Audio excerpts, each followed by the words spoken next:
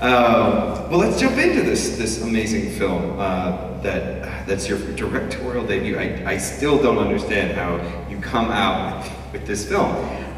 Second movie was The Matrix. So you outdid yourself on that little Apple computer. So with this film, Steve Jobs. You mentioned that you had to tell the story, and you base it with these noir elements and things that it's crime or ex-con and all that kind of stuff. But the importance of the story is quirky and violent, and you can see how well you wrote these characters. What was it like trying to cast these characters? I mean, I just can't imagine it was easy. Nope. It was, God, it was crazy. At one point, we thought we had it all done. I mean, it just went on, and this actress and that actress, and we kept meeting them, people kept saying yes, and then we'd say that we wanted to do, we wanted it to be sexual, and this ends up being a theme throughout my career. I don't know, I don't understand why we don't have more sex in our movies. I don't get it, but it's like the most important thing almost in most of our lives, and we never see it depicted. It's like the craziest thing. I don't understand it. We're not gonna. Watch people kill each other all the time. We don't see people make fun. Anyway, so we would talk about sex, and then people get uncomfortable, but we had at one point we had Rosanna Arquette and Jennifer Tilly, but they were the opposite. Jennifer Tilly wanted to be quirky because she was tired of being sexy characters, and Rosanna Arquette, who had wanted to be a sexy character because she had played lots of quirky characters, and they had said yes, and it was a done deal, and then something happened, and Rosanna suddenly fell out. And then right at that time was Showgirls was happening, and Dino got to see Showgirls, and he loved it. Just to give you an idea who Dino is. And he comes back and he says, well, if you can get this girl, Gina. And so we went and met her, and at that point we had, Jennifer had already committed to quirky, but we couldn't quite, we didn't think it worked the same way. And Gina, well, at first we read them. They were like, yeah, let's just meet and we'll try a little reading. And you could just tell that was not working. They were reading the opposite character. So Gina was reading Violet and Jennifer was reading Corky, and it was just like, it's not working. And me and Lily were like, this isn't working.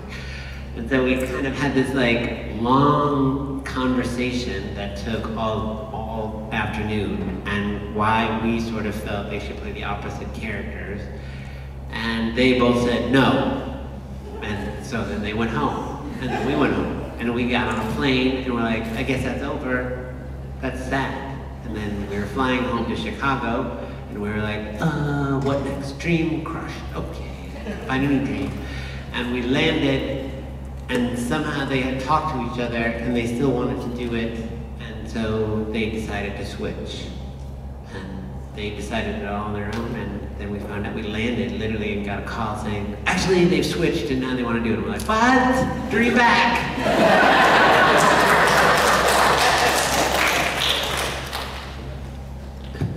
I'm back. The funny one was Joey. Dino hated Joey, hated him.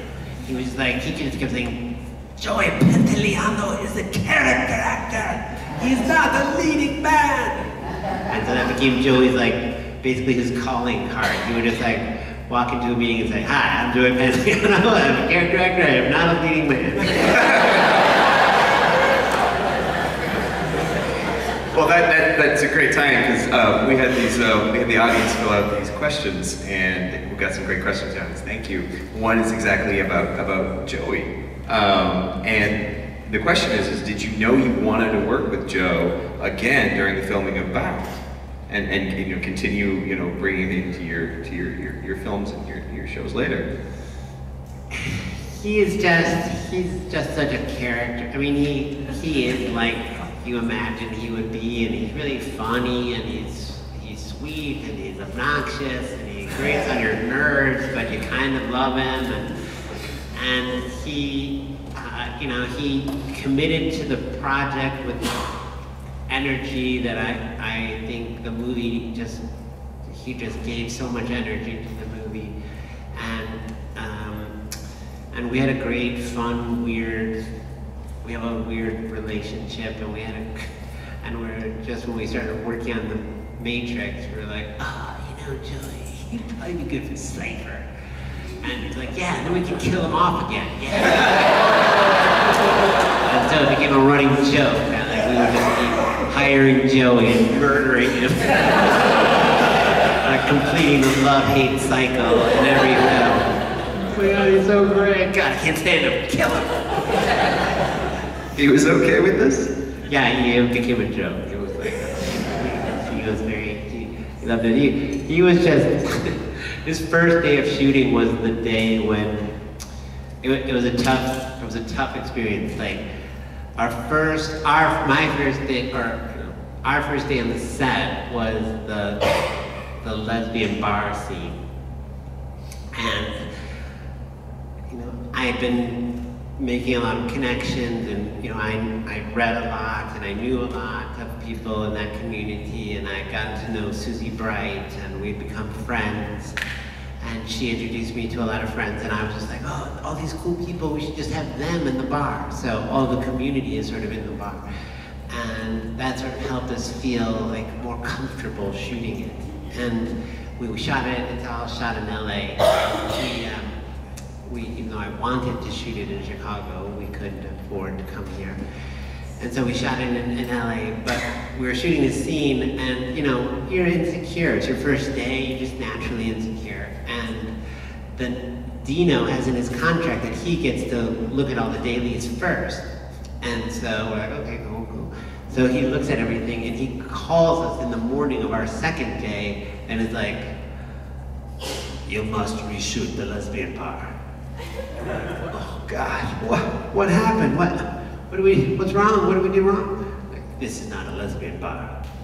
Like, what do you mean? Actually, it kind of is, actually. Like, no, these are not lesbians in there. Oh, no, they really are. It's not even acting. It wasn't like a casting call or anything. They're like really lesbians. And he's like, these are not lesbians! And then he like sends me this casting book with all of these like supermodels in it. And he's like, these are lesbians! I'm like, no. And he was like, you must reshoot it.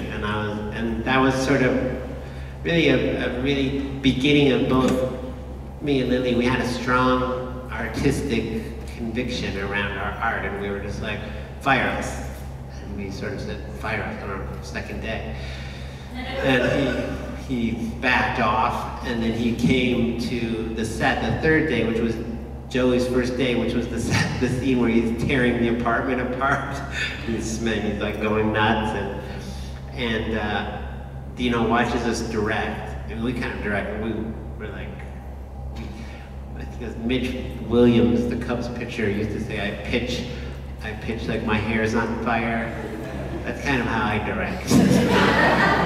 But we're directing, and Joey is like crazy, and at the end of like, you know, probably 3 hours of shooting, Dino just like walks away in disgust, and he's just like, they know what they want. And that was kind of his sign off, and then he didn't talk to us again, ever. Oh no. He talked to us, that's right. He saw the sex scene, which is another good story. We can jump ahead to the next story. That set was this crazy set, because the camera, it's on a big arm, and it comes up, you know, from the the truck we shoot, and then it goes into black, and then we put a cut in black, and we come up black, and it's built on a stage. The set, the Corky apartment is built on a big stage, so we could come up and go over the floor, and you see all the stuff on the apartment, but we go all the way around and look back, right? So basically, there's a wall that's hinged open as we come up, and we go all the way around, and everybody's like, so the whole point was that Gina and Jennifer were like, well, it has to be a closed set.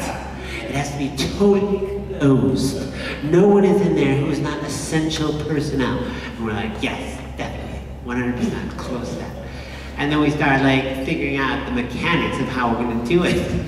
And it's like, literally we don't have enough crew people to run in and take all the stuff and the clothes and put and the lamp and get the thing out and we go around and the sheets and the thing and there's strings everywhere and people are pulling stuff and the camera goes around and the door has to close and the other wall has to open. And so we're pulling like all of the accountants. we have every driver on the entire shoot is basically working on that one shot. It was hilarious. It was like, I wish we had an overhead of like this swarm of people. It's like so close and intimate. And it was like me yelling. I'm like, sheet, towel, pull, lamp, move. So anyway, after Dino saw that, he said, the price of this movie has just gone up.